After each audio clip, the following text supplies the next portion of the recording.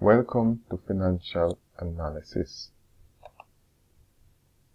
So we will be looking at what is financial analysis, 4 categories of financial ratios, techniques of ratio analysis, distortion in financial reporting, and of course a summary conclusion. So our learning objectives: number 1, calculate financial ratios that measure profitability, asset utilization, liquidity, and debt utilization. Number 2, examine the ratios in comparison to industry averages. 3, interpret ratios and identify corrective actions for abnormal results. And number 4, identify sources of distortion in reported income. So what is financial analysis? Financial analysis is about evaluating a firm's financial performance. And of course, previously we looked at the different financial statements that we use to determine a company's financial performance. So how do we evaluate a company's financial performance? Well, one way of doing that is by calculating ratios to reveal relationship between different accounts of financial statements. By linking ratios to reveal the factors determining a firm's profitability and value, and financial analysis may or may not answer questions, but could lead to further inquiry. So the 4 areas of ratios that we will be looking at are profitability ratios, asset utilization ratios, liquidity ratios, and debt utilization ratios.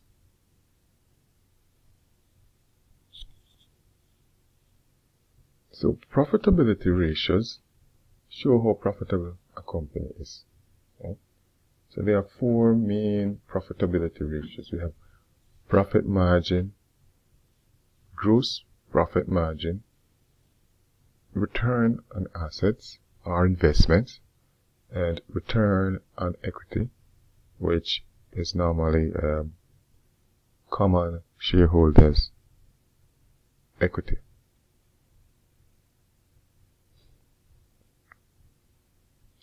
So how do we find profitability ratios? So profit margin is equal to net income over sale. And this is usually what percentage of net income, what percentage of sale is net income. Similarly, gross profit is equal to gross profit over sales. And again, what percentage of gross profit, what percentage of sales is gross profit? Equally, because gross profit is equal to sales minus cost of goods sold, so you could also say what percentage of sales is the cost of sales or the cost of goods sold. So return on assets is net income over total assets. So how much is the assets of a company being able to generate income? And that would be net income over total assets. What percentage of of total assets was your net income? And return on equity would be net income over shareholders' equity. And again, what percentage of shareholders' equity was net income?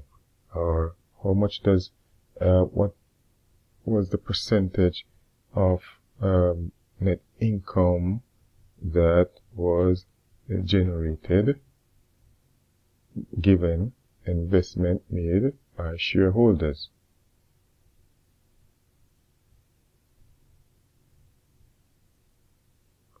So, asset utilization ratios show how effective a company uses its assets.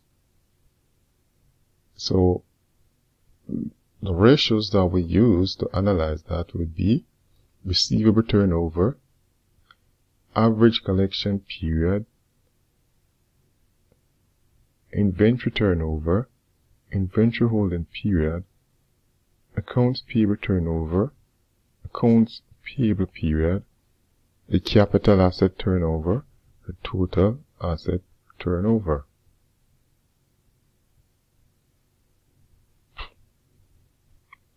So asset utilization ratio, how do we find those? So receivable turnover would be sales over receivable, while average collection period would be accounts receivable over average daily credit. And of course, these two are what help us in how long on average do customers' accounts stay on the books. So either of these could be used to do that evaluation. Alright? Inventory turnover and inventory holding period are also both could be used to determine how sales per dollar of inventory and efficiency of inventory ordering and cost method. So it's help us to determine those. And inventory turnover is found by cost of goods sold divided by inventory, and inventory holding period would be inventory divided by average daily cost of goods sold. Now, accounts payable turnover and accounts payable period both help us to identify the effective use of trade credit as opposed to bank credit. And accounts payable turnover is found by cost of goods sold divided by accounts payable. And accounts payable period is equal to cost payable divided by the average daily purchases, or cost of goods sold.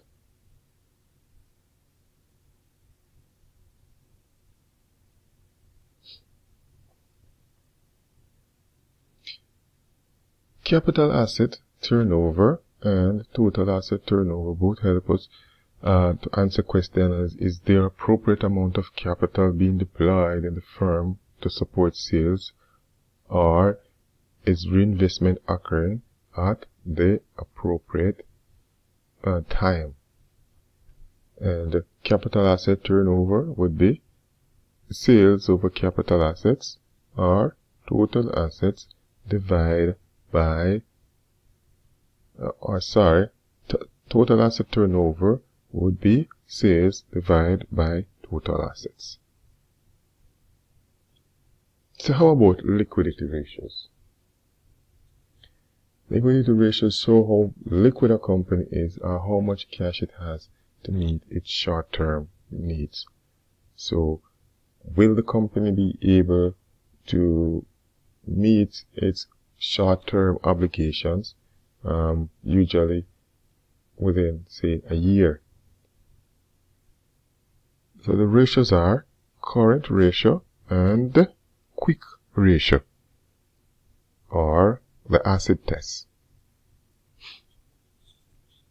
So liquidity ratios, current ratio will be equal to current assets over current liabilities.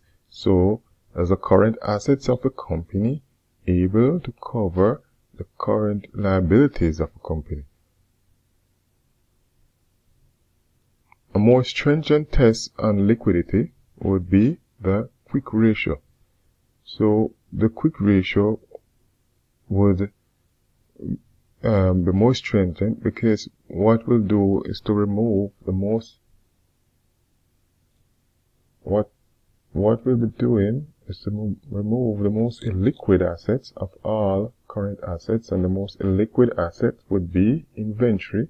So if we remove inventory from the current assets and then see if a company would be able to still meet its short-term obligations. So the quick ratio, or the asset test, would therefore be current assets minus inventory divided by current liabilities. How about debt utilization ratios? Is how show how well a company is managing or using debt.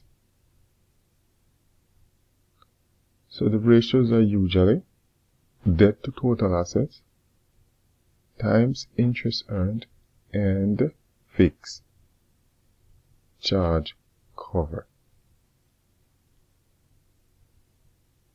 So let's start with debt utilization, debt to total assets, which is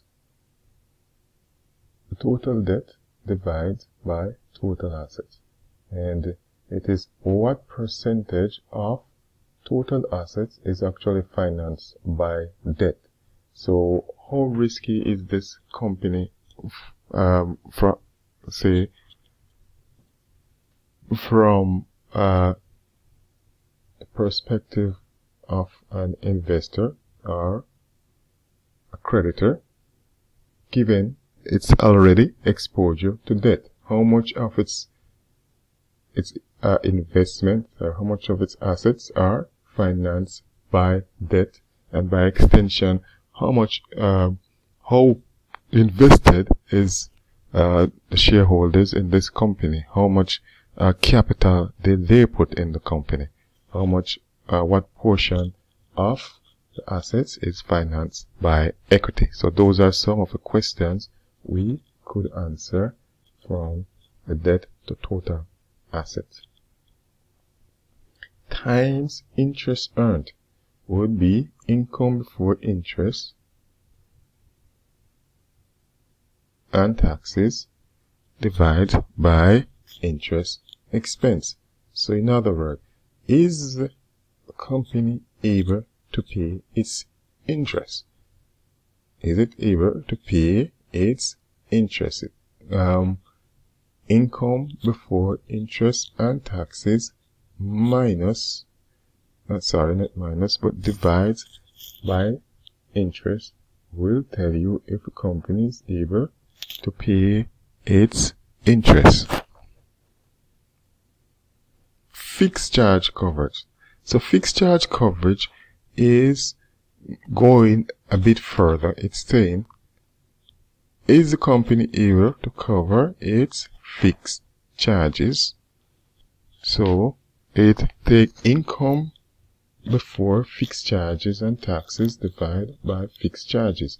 So one of those fixed charges would be interest, and there could be other fixed charges that, for example, lease of a property that could be part of the company's financial statement.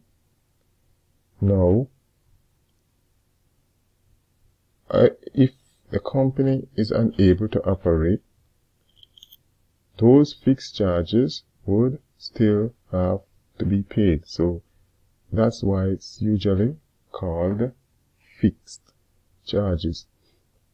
So is the income that company currently generating, is that able to cover its fixed charges?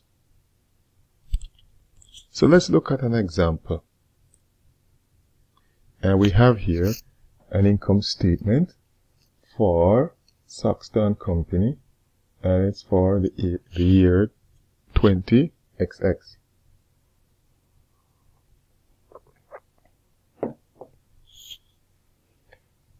We have sales of 4 million. It says all on credit, so we make note of that. Gives us cost of goods sold And then we have gross profit.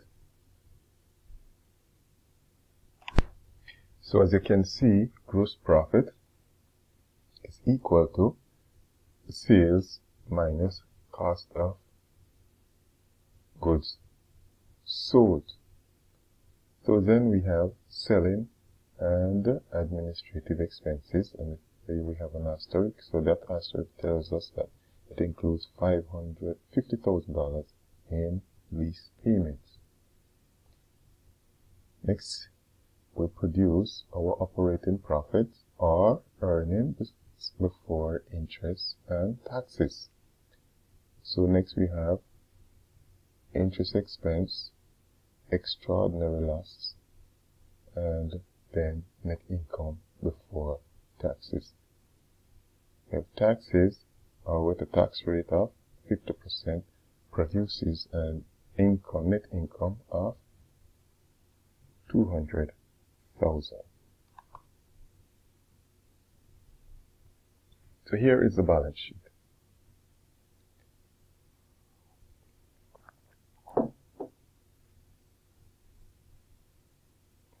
So as of December 31st, 20XX, company shows assets starting with cash of $30,000, then marketable securities $50,000, accounts receivable $350,000, inventory $370,000, to have total current assets of $800,000.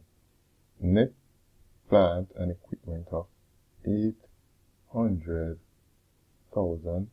So total assets of $1.6 million. On the other hand, liabilities and shareholders' equity, it has accounts payable of $50,000, notes payable of $250,000. So its total current liabilities would be $300,000 and long-term liabilities of $300,000 for a total liabilities of $600,000. Common stock of $400,000 and retained earnings of $600,000. So these two here would represent what's called owner's equity, shareholders' equity. 400,000 plus the 600,000. So when we add these two to our total liabilities of 600,000, we have our 1.6 million. And remember again, from the perspective of the accounting equation, total assets 1.6 million is equal to total liabilities plus owner's equity, and that also gives us 1.6 million. So from here we can see that the profit margin for Saxon Company would be net income, and we have net income of 200,000, and we have sales of 4 million. Therefore, it's 200,000 divide by 4 million to give us a 5%. It's also telling us that the industry's average is 6.5%. So this company is performing less than industry average.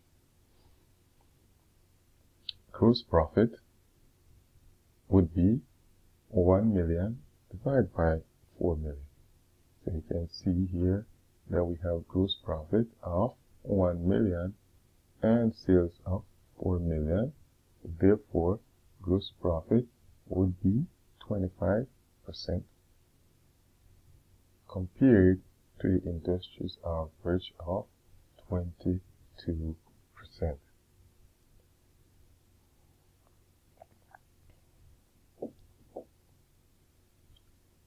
How about return on asset? To be net income over total assets, and net income over total assets here is now allowing us to compare information from two different financial statements. So the income would be from the income statement, and of course remember net income to be 200,000 because we found it for and used it before previously here. So net income would be from the income statement, and it's 200,000, and we know that total asset from our balance sheet would be 1.6 million. Therefore, we have net income over total assets to be 200,000 over 1.6 million to be 12.5%.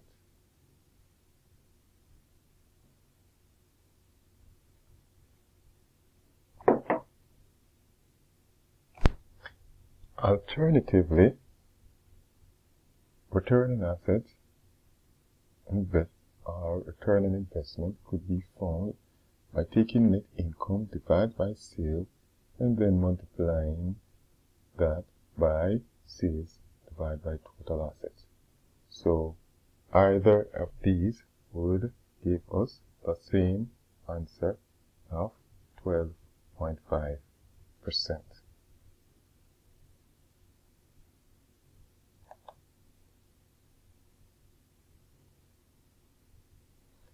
Return on equity can be found by net income divided by shareholders' equity,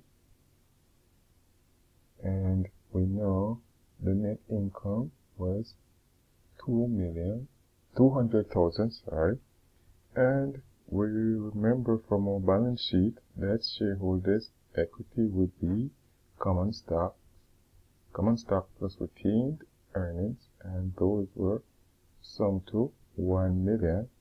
So it would be 200,000 divided by 1 million to give us 20%. And we compare that with the industry's average of 15%.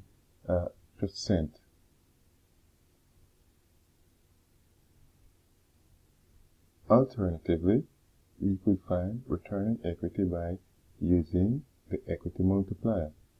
Equity multiplier, total assets over equity, which would be 1.6 for total asset, divide by equity of 1 million, that's equal to 1.6. Then we can find return on equity by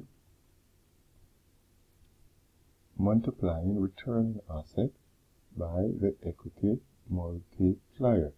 And when we multiply return on asset, remember we found return on asset earlier to be 12.5% or 0.125, and so 0.125 multiplied by the equity multiplier of 1.6 will give us over 20%.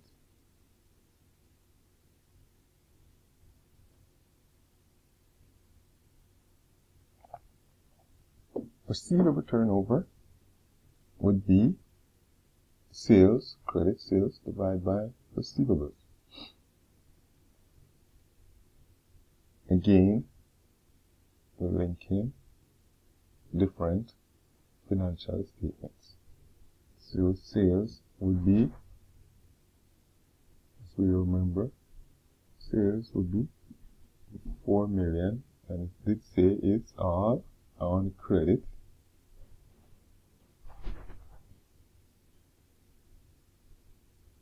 Receivable would be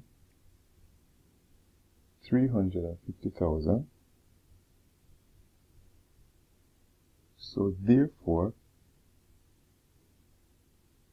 receivable turnover would be 4 million over 350,000, or 11.4 times. So receivable is being turned over much faster than the industry. We're converting it into cash much faster than the industry. So average collection period is accounts receivable over average daily credit sales. So here we have accounts receivable of 350,000 and average daily credit sales. An average daily credit sales would be sales, which we already know, divided by the number of days in the year, which we normally use 365, and so that gives us 10,959, and therefore in case of Saxon would be 32 days. So the company, again, it tells you that the company is converting its receivables into cash in shorter time than the industry. So inventory turnover would be cost of goods sold divided by inventory. And remember from our income statement that the cost of goods sold would be 3 million.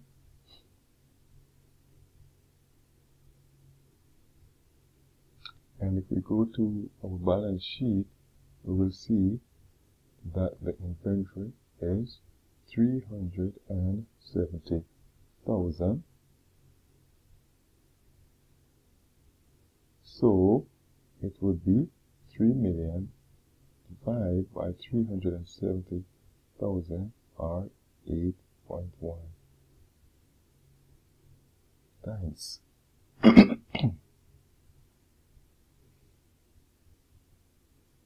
So inventory holding period again would be inventory divided by the average daily cost of goods sold.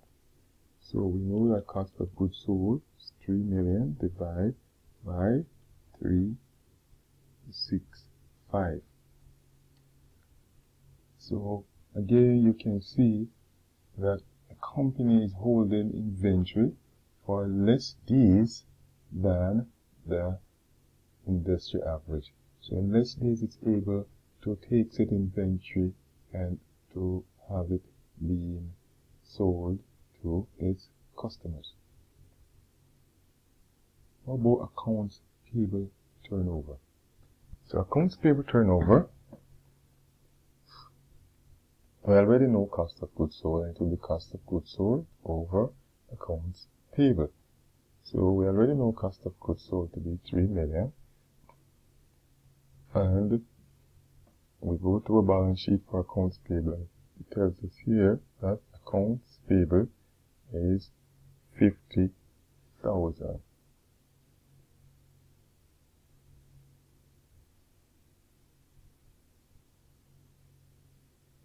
Therefore,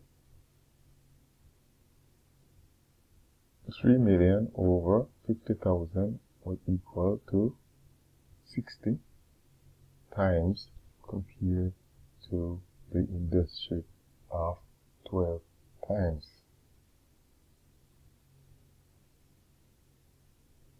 An accounts payable period would be accounts payable divided by average daily purchases, or cost of goods sold. The average daily cost of goods sold. So in this case, we have 50,000 over 8219,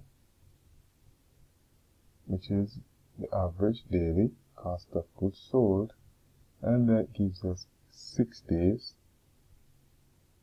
compared with industry's average of 30 days. So company is paying its creditors at much faster rate than the industry. How about capital assets turnover? Capital asset turnover would be sales over capital assets. We already know sales to be 4 million, so let's see what is capital assets. So we go to our income statement here and we look for capital assets. So we have current assets of 800,000. So capital assets would be those long-term assets or those non-current assets. And so the non-current assets in this case represent 800,000 in net plant and equipment. So our capital assets would be 800,000. So therefore it's sales of 4 million divided by capital assets of 800,000, and we see that it's 5 times compared to the industry average of 5.4 times. In total assets turnover will be sales over total assets, and we already know total assets to be 1.6 million, right? 800,000 in current assets plus 800,000 in non-current assets. So we have 4 million divided by 1.6 million, and that gives us 2.5 times.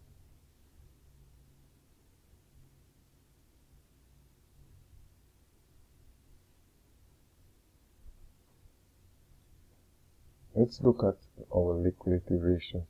Let's look at Saxton company liquidity ratios. Its current ratio would be current assets over current liabilities, and we know our current assets to be 800,000. So let's see what's our current liabilities. And it says here current liabilities would be 300,000. So it would be 800,000 over 300,000, or 2.67, compared to the industry's average of 2.1.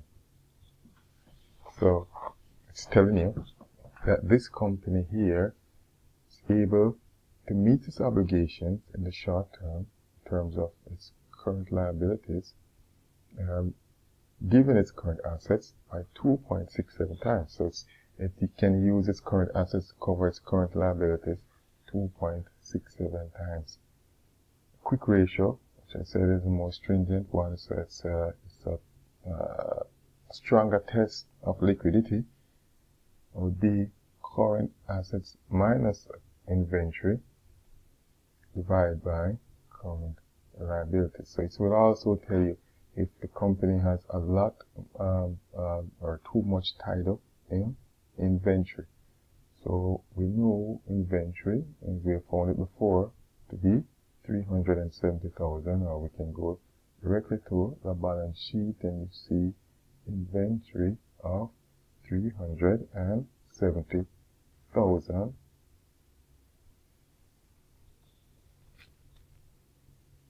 So it would be 800,000 minus 370,000, which gives us 430,000, and then that will be divided by the current liabilities of 300,000, and that equal to 1.3 times. So again, we can see that the company is outperforming the industry average because it's 1.3 compared to 1. So in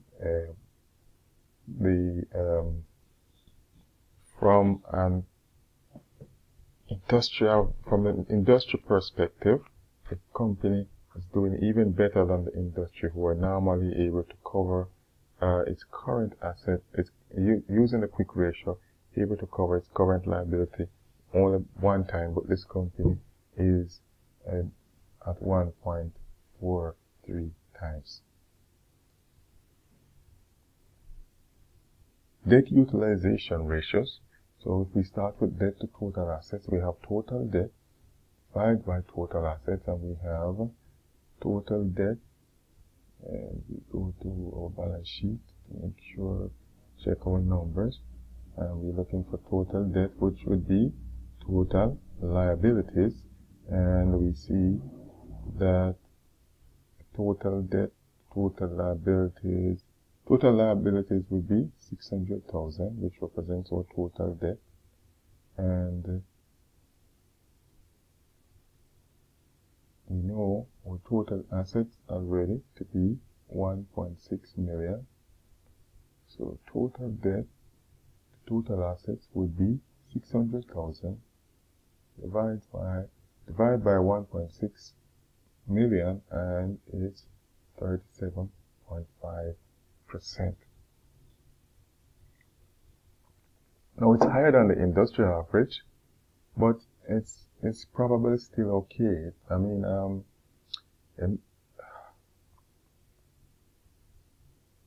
its industry average is 33 compared to the 37.5%. So it depends on the industry. In some industry, it may be okay for it to be as high as 50%.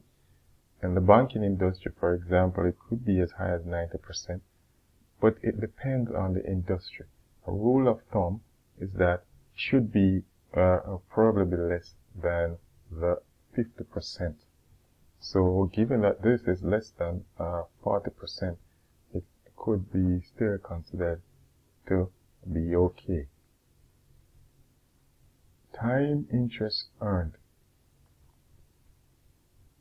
So we go to our income statement, and we know that the interest before income, what am I saying? I should be saying our operating profit or earnings before interest and taxes. We know that to be 500,000, and we know interest expense to be 50,000. So therefore, we know that this would be 550 divided by 550,000, and that would be 11 times. So this company is able to cover its interest 11 times.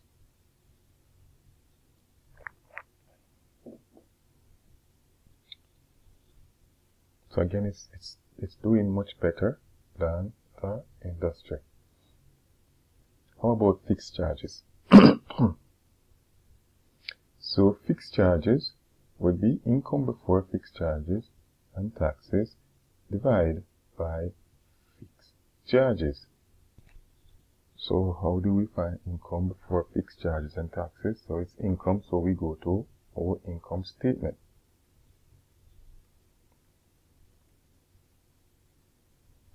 So here's our income statement, and we can see that this tells us that includes $50,000 in lease payment, and we know that a lease payment would be a fixed charge, because whether the company is operating or not, it will have to pay $50,000 to its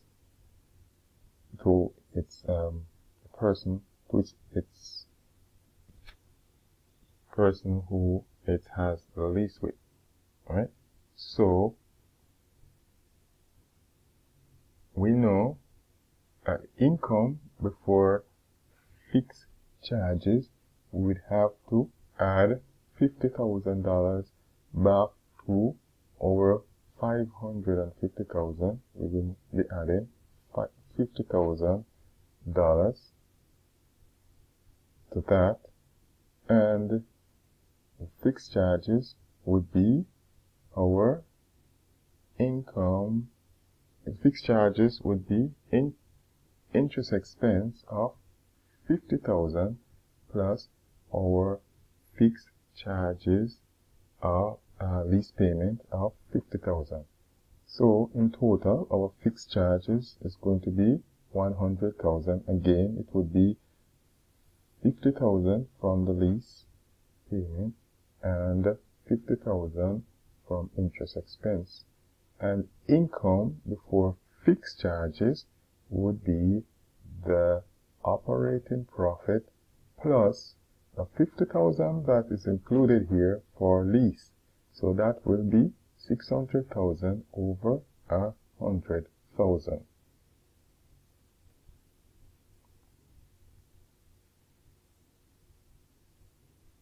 So here we see it's 600,000 divided by 100,000, and that's equal to 6 times.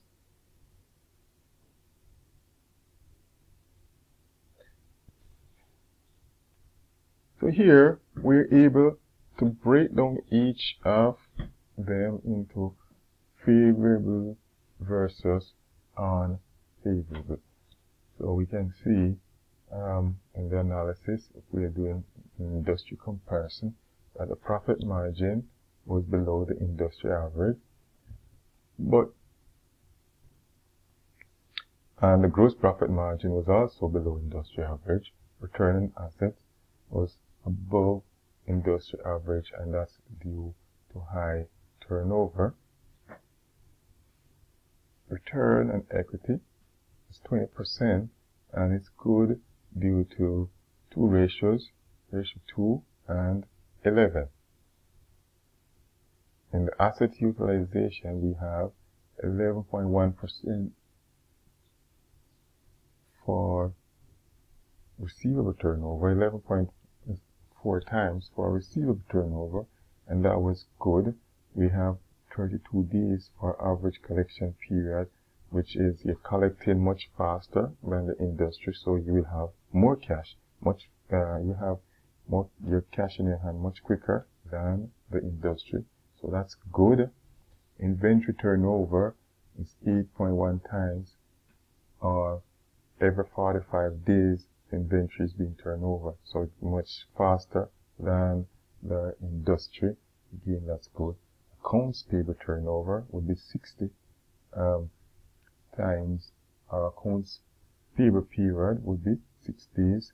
So the company is actually paying its creditors much faster than the industry. So you're giving out money much quicker than the rest of the industry.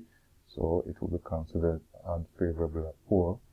And we have capital asset turnover of 5 compared with asset turnover of 2.5 times, which is much better for total assets and below industry for capital asset turnover.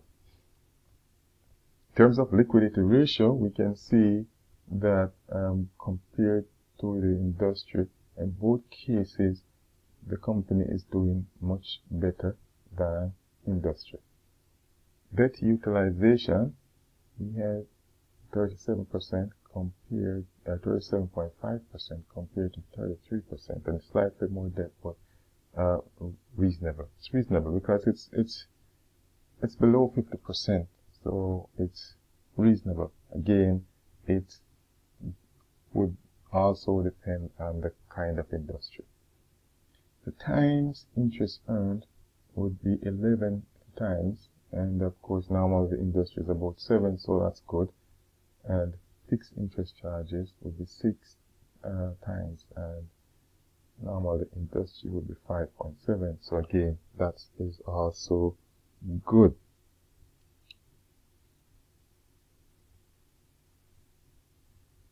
So Comparing a company's ratio to the industry average or industry leaders may not always be appropriate.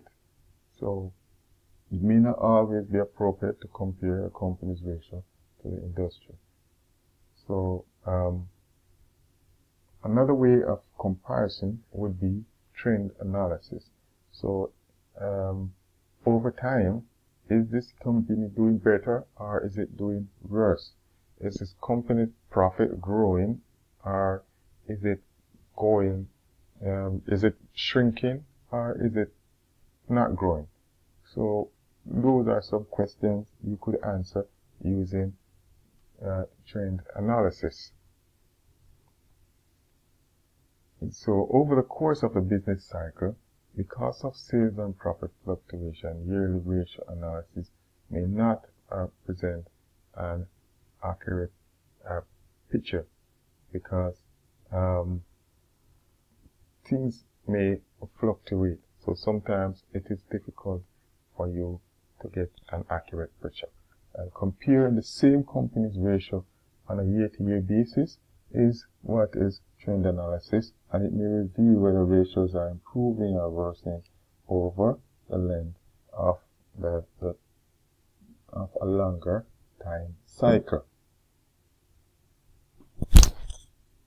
Now, you do have distortion in financial statements, so before an analysis is done, you have to be clear as to what you are having in the financial statements, what are the numbers, what does the numbers represent, to make sure that you're not comparing apples with oranges, or the proper comparison is being made. So historical based accounting in an environment of changing prices may distort financial statement. So immediate effect of price changes, for example, inflation or disinflation on revenue versus delayed impact on assets. So in other words, the impact of price changes, if there is high inflation, may occur almost immediately on change in prices, but assets would not affect the assets immediately unless you go out and purchase assets about the same time. But if the company has, you could purchase assets in a period of high inflation, and now it's being compared with assets purchased in a period of low inflation, or vice versa. So you have to be aware of that. Accrual-based accounting allows certain leeway in matching the revenue and expenses.